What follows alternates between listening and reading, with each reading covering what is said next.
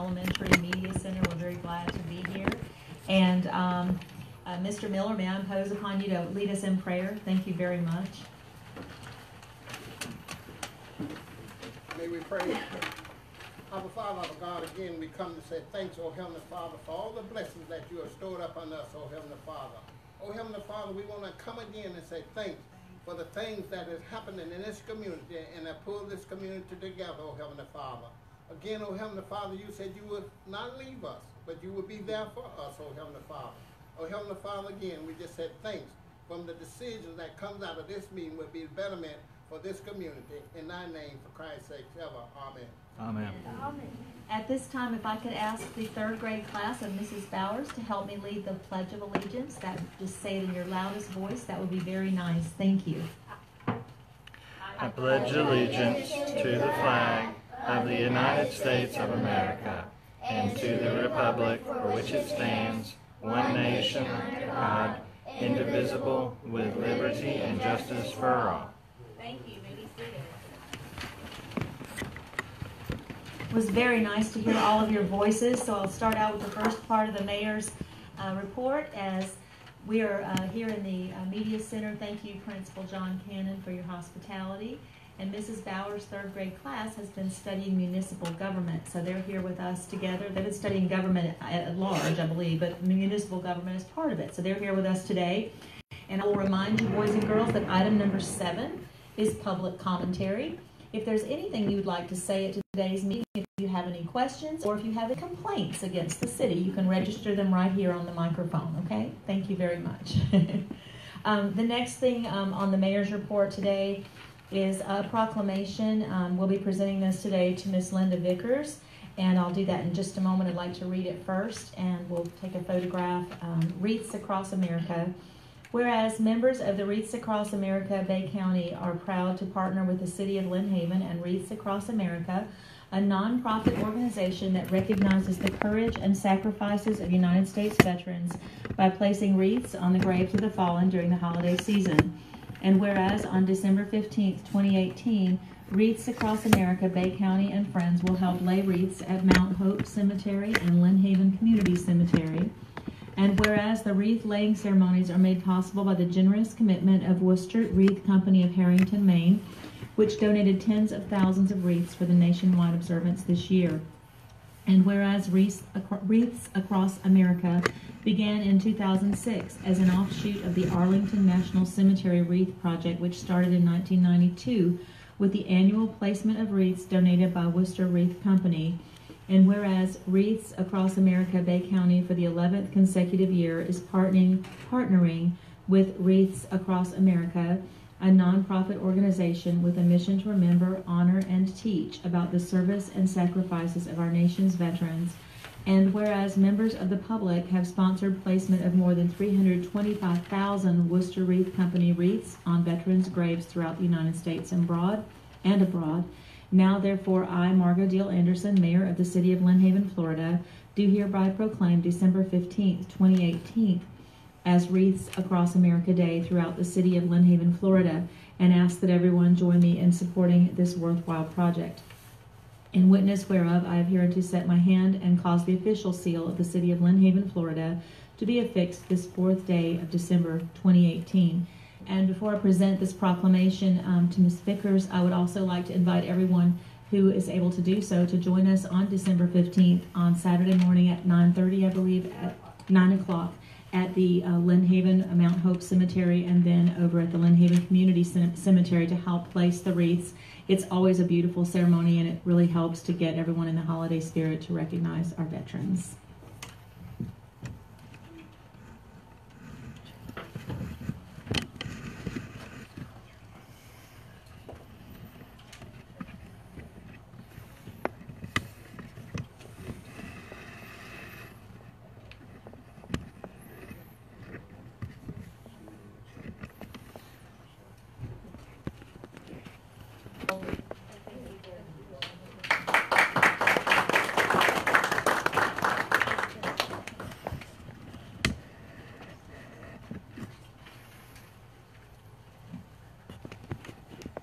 I know that he is the type person that probably does not want his name mentioned, but I'm going to mention it anyway just before today's meeting. Jay Moody, who's been serving as our accounting consultant, is doing a fabulous job helping us to keep up with all the FEMA documentation that we've needed since the day of the storm. Presented us today with a check for $2,000 for the Lynn Haven hurricane relief. So thank you so much, Jay, for your time. The mayor's report to continue on. I've spent a lot of time, again, just riding around in the streets in Lynn Haven, talking with residents, checking on different things going on in the city. Lots of attention on our debris and how that's going along, and it seems to be moving at a quicker pace this week. I'm really, really pleased with that, and congratulations to all those who are part of that. It looks a lot better. Thank you. I've met with the city manager, I've met with the city accountant and attorney to discuss debris collection, FEMA repayment process, some of our thoughts about that. So we're working on some ideas about that.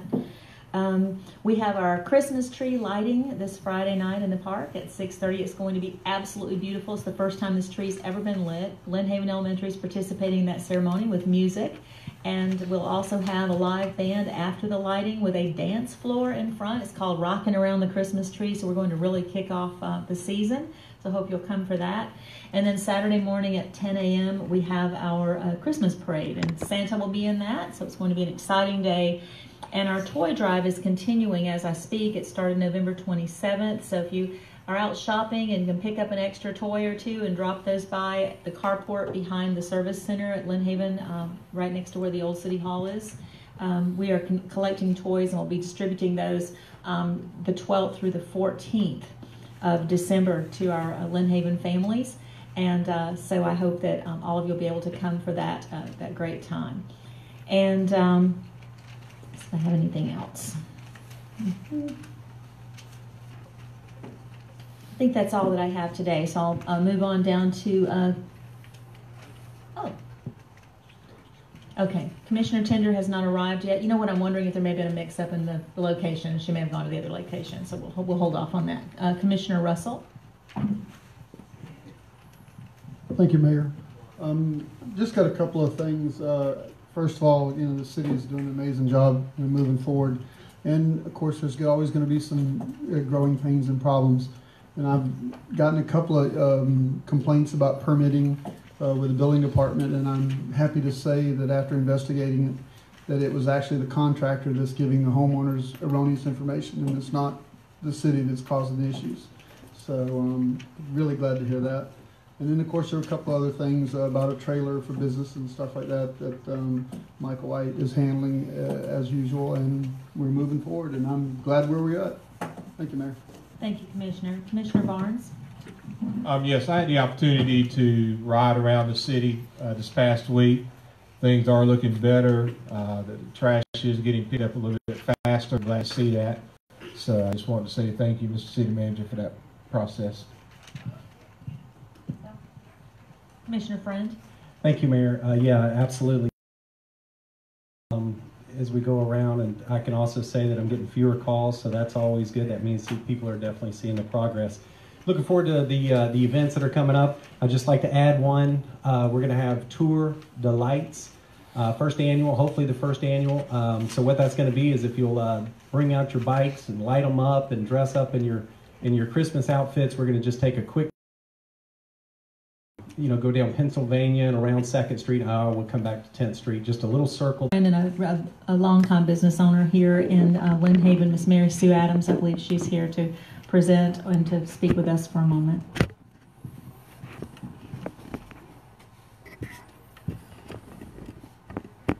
Well, my generous cousin in Selma, Alabama, called me a few weeks back and wanted to know where the city might need.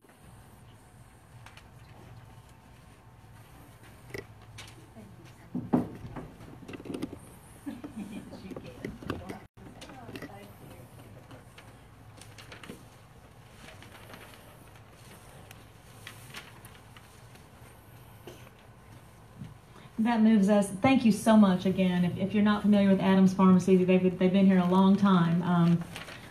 When I was 4 years old, my mom used to pull me to that drugstore in a wagon to get lime ice cream at the fountain, so that tells you how old I am. That was before we I know, the same building. I wish we still had. Okay, moving on to our city manager's report. Mr. White. Thank you, Mayor. I'd really like to thank several people. There's a lot of our employees have been working around the clock trying to make sure everyone's served throughout the city.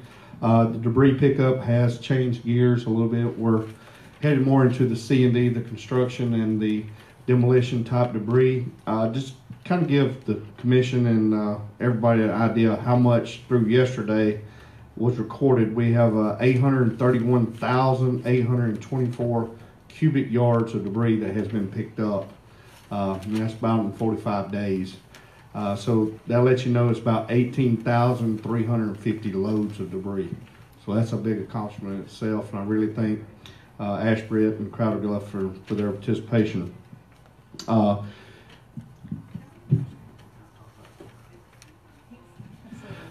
We did get some great information today. We've been working for several years, and even before 4 years, okay?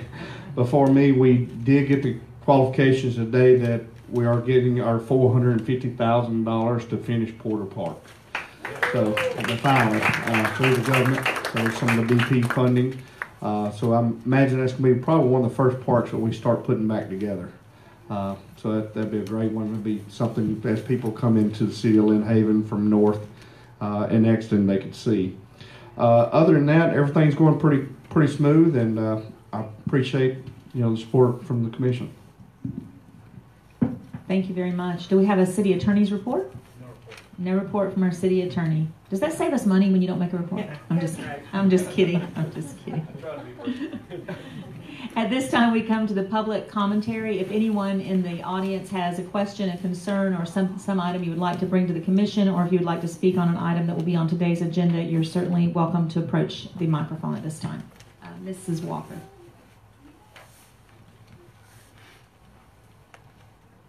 Janet Walker, 1106 Michigan Avenue. In the News Herald, on Monday, November the 26th, there was a notice of a public hearing, City of Lynn Haven Comprehensive Plan Amendment. It's for Ordinance 1067, which is on the agenda today as a public hearing and as a line item in old business. Unfortunately, on this particular notice, it did not have the correct meeting space. Will that affect today's public hearing viability? I'm thinking that the reason that the location was not changed is because probably the announcement was made before the vote last Tuesday, but I'll deflect to our city attorney. You want to make a comment? There are very specific public noticing requirements, and they have to take place in advance. And so the notices have gone to the paper. They were in the paper. So what I did, because the venue was just changed last week, is I had signs put on the other building.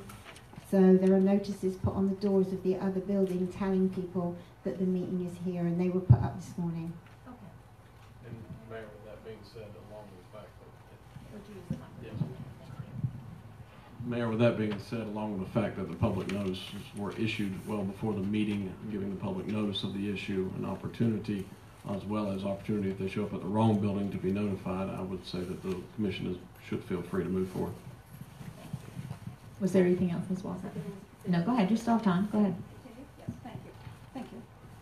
Also in the News Herald on Saturday, November the 24th, there was a report from the mayor of Parker, and he listed very much what Mr. White mentioned today about the special debris pickup cubic feet, is it?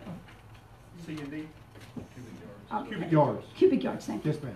And he also went into the fact of listing how much money has been spent by the city of Parker and how much he had hoped to get back by FEMA, and the different calculation where different organizations were paying for some of it, plus what would be left over then for the city people of Parker to have to pay. And he said, of course, Parker's smaller than Lynn Haven, and he mentioned that Parker only has a $5 million a year budget total, and that it was going to be costing them a little over $4 million to take care of that expense. Do we have any type of figures here in Lynn Haven yet on the amount that has been spent or that we're projecting that might be spent and how it's going to affect our yearly budget? I will certainly allow and ask for Mr. White to, if he can give you the figures, if he has them available, of what has been spent thus far. I have, I know what bills have come in at this point, but, and I was really not going to address, but I think I'll go back and address now. There was a memo sent out by the city that was posted for a while on the website and then taken back down because we had a discussion about it. It was also sent to the commission earlier this week about what trash could be placed, what we could be reimbursed for, that kind of thing. And so what I requested of the city manager is that we wait, we not jump ahead, that we not, some of the cities have already bonded money, some people have borrowed money. I've asked that we wait and that we discuss this further. And the biggest thing that I'm asking for the wait on is that at this point I am involved in negotiations and scheduling meetings with our government officials from the district, state, and even the federal level to push forward the mandate of 100% FEMA reimbursement, not only to Lynn Haven, but to every city that's been affected by this storm, because it's the third, according, at this point, they're saying it's the third most catastrophic, but I think as the research continues, they may find that it's even more than just the third most catastrophic storm.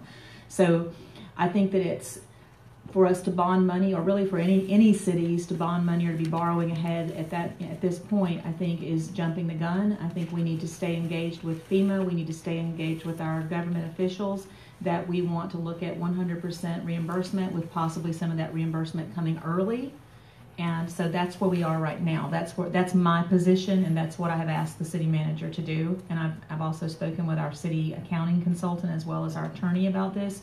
And we'll be meeting again on Monday and talking about who we've contacted. And what I really want to do, and I'll go on record to say this, is once I have set appointments and once I've had discussions with everyone I want to discuss with, I also want to bring in other city leaders and have a meeting that involves all of us, because this is a funding for a catastrophic storm that we as cities cannot possibly pay. Taking out bonds, taking out loans, all of that is a Band-Aid.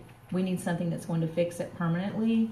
And so I think that, again, we don't need to rush into it, that we need to take our time. We need to make sure that all officials, we need to be told why this will not be reimbursed at a 100% rate, if you look back in history. So that's the position I've taken, that there's no reason to hurry ahead, because taking out a bond only means that, it doesn't mean that you paid a bill, it just means that you've gone further into debt. So that's where I am on it. So. Yes, did you want any other information from Mr. White, Mrs. Walker, or are you good? I don't know. Okay, thank you. Mr. Miller?